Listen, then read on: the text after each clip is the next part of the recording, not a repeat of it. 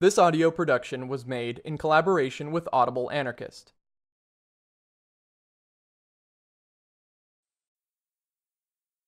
The Bolshevik Myth by Alexander Berkman. Chapter 27. Further South. August 7, 1920.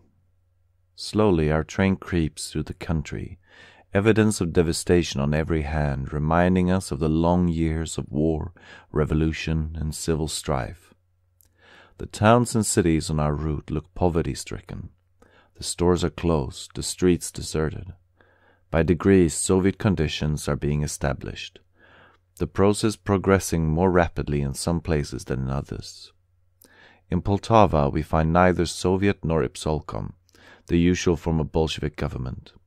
Instead, the city is ruled by the more primitive Revkom, the self-appointed revolutionary committee, active underground during white regimes and taking charge whenever the Red Army occupies a district.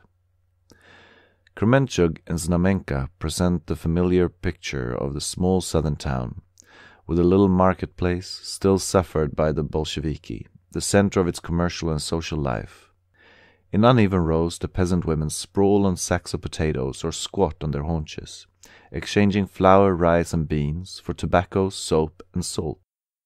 Soviet money is scorned, hardly anyone accepting it, though tsarkia are in demand and occasionally karenki are favored. The entire older population of the city seems to be in the market, everyone bargaining, selling or buying. Soviet militsionary, guns slung across the shoulders, circulate among the people, and here and there a man in a leather coat and a cap is conspicuous in the crowd, a communist or a Chekist. The people seem to shun them, and conversation is subdued in their presence.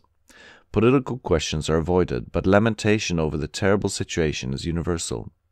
Everyone complaining about the insufficiency of the pyok, the irregularity of its issue, and the general condition of starvation and misery. More frequently we meet men and women of Jewish type, the look of the hunted in their eyes, and more dreadful become the stories of pogroms that had taken place in the neighborhood. Few young persons are visible.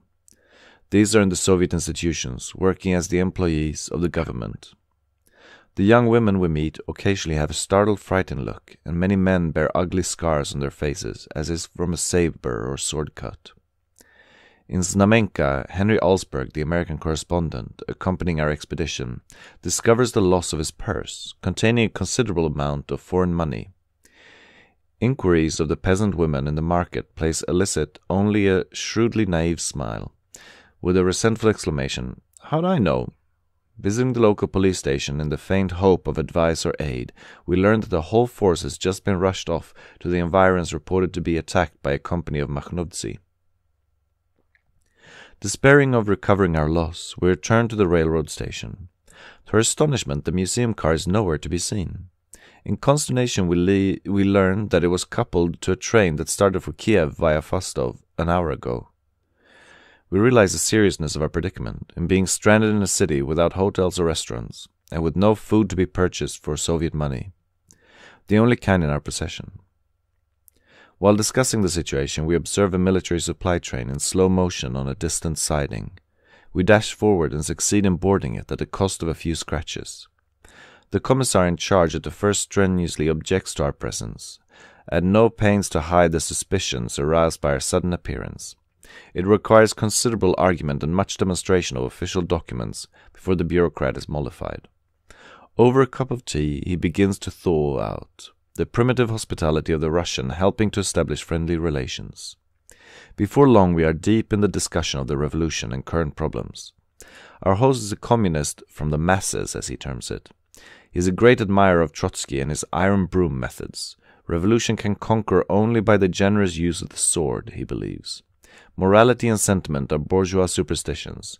His conception of socialism is puerile, his information about the world at large of the scantiest. His arguments echo the familiar editorials of the official press. He is confident the whole of Western Europe is soon to be aflame with revolution.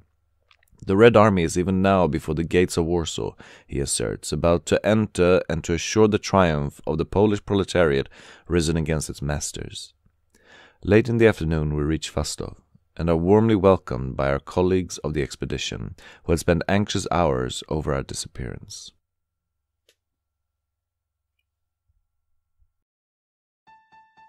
This has been a production of Audible Anarchist. You can find more Audible Anarchist on YouTube.